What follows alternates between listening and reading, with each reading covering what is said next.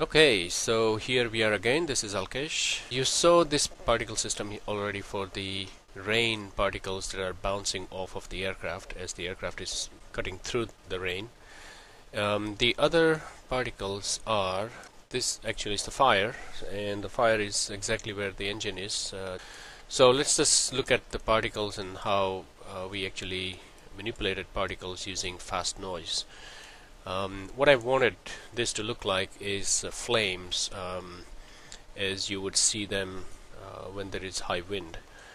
Now in high wind you would have the flames actually cutting off in the middle and then disappearing, and for that I used fast noise system. And in this fast noise system you see that this animation here, which will obscure some parts of this particles in the final render stage. So these are 3D, but when it becomes 2D render it would look like this, but that's not what I'm going for.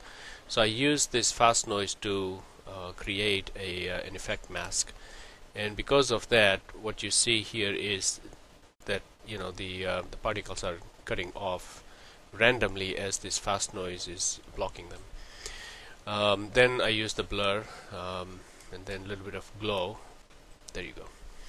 So you see this glow and the particles, and so that's all the fire, right? And then the similar for smoke here, you have the turbulence that is playing a part in creating. You can't see properly because of the dark background here.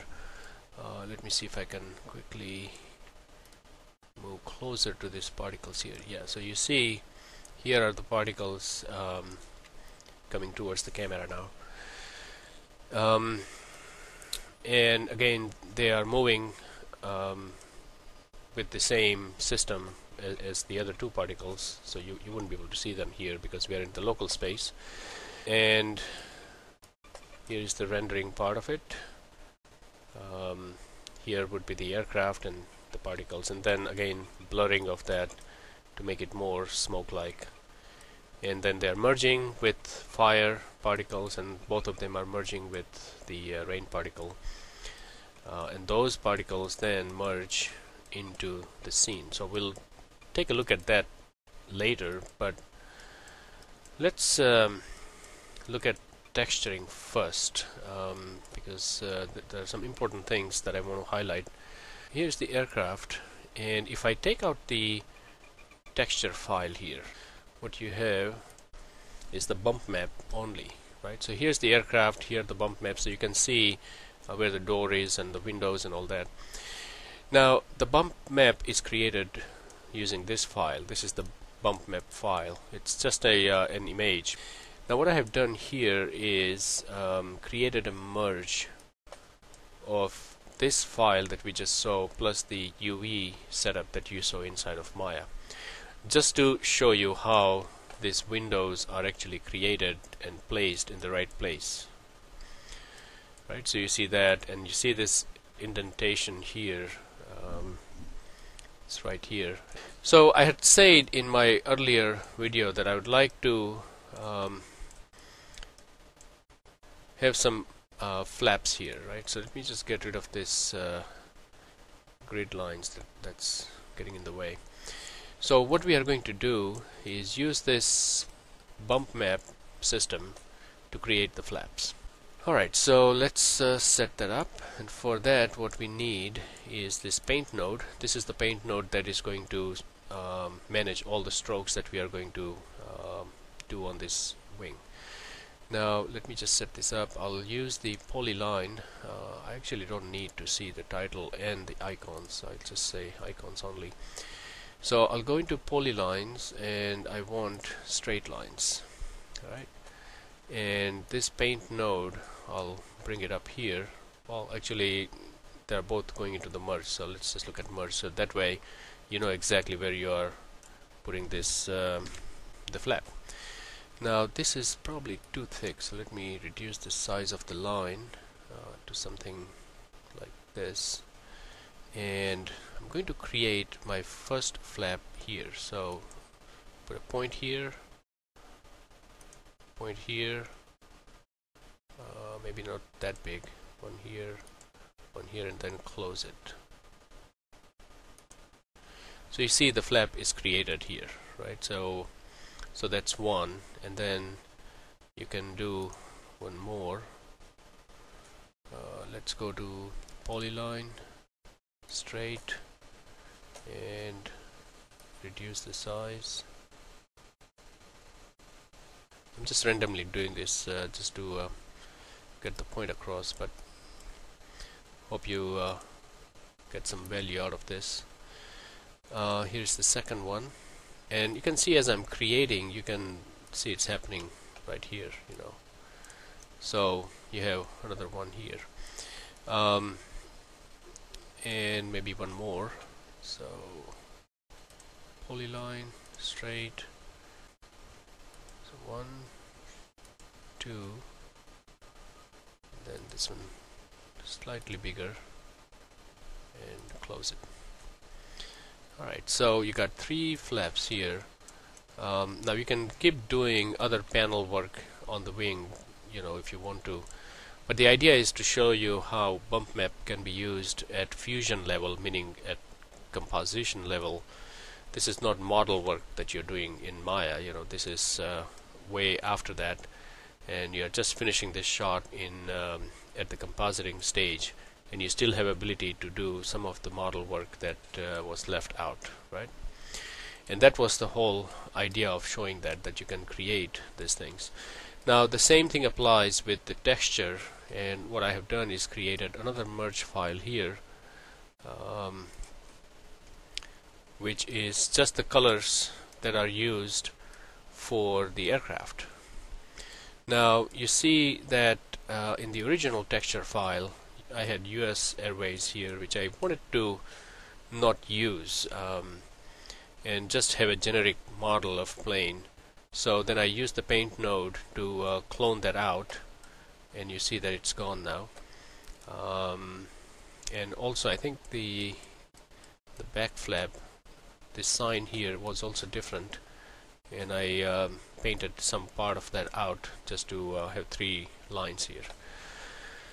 Right, so that's that on some quick model work. Let me just put this file back onto the material, and then I have a specular map coming here from the cloudy sky, which is this right here after the color correction. So this is a color corrected file, and that file is used to show the blend node with this is without it, as you can see, because it's a cloudy sky, so you wouldn't have highlights like the one that you see here. It would be more, oops, sorry, that wasn't the right one here, this one. So it would be more flat, you know, you wouldn't have very specular highlights, and in here you see that it's showing the reflection of the clouds, and that's exactly what I was going for. Alright, so that's that, and that completed the model work here. Now the lights, which are important part of the aircraft, and what I did is I created these lights that you saw, which was fine. You saw the lights and in the previous video, but what was important is that I make some animation of lights flashing. So for that I went into the animation curve, and I only created, if you look at the not the hotspot, that's the next one that we'll look at, but if you look at the intensity of the point light, the light that you see here, this I created at the start of the animation. So you have point light quite dim, and then it goes up, stays up for a while, and then it comes down, and then flat again. And then I used Fusion's I forgot the name of this button here. I'm not able to see it right now, but when you select all these points and then click this button here, it would actually create the animation for the rest of the timeline. And I've used this many times in Maya, but this was the first time that I was actually attempting to use in Fusion, and it worked out quite well. It was giving me exactly what I was going for. Now it's not only the light that is reflected onto the body that is important. You actually have to see the light itself, and unfortunately in Fusion right now you cannot render the light itself. You see the light effect basically, but the hotspot of the light you don't see. So what I did is, after the after this scene file, which was the plane that is animated, or the local space that is animated, I should say, and that is merging into the merge node where I have film camera also coming in, because I wanted to use the film camera to show how the 3D locator would look in 2D environment, right? So let me illustrate that by looking at this render node, which shows you the aircraft through that film camera. Or let me better display this in the 3D environment itself. So here you have the aircraft and the light. Now what you have here, this locator 3D, is right here. I have made it renderable so you can see it. And as the animation goes through, you can see that it's going with the aircraft. Now because I needed the path, what I did is I used expression here. So X position, Y and Z position, they are all calculated using the expression, which looks up to the animation of this node here that we just went through. Now if I do that, then it would end up inside the aircraft, because that's where the origin of the space is, right? This space.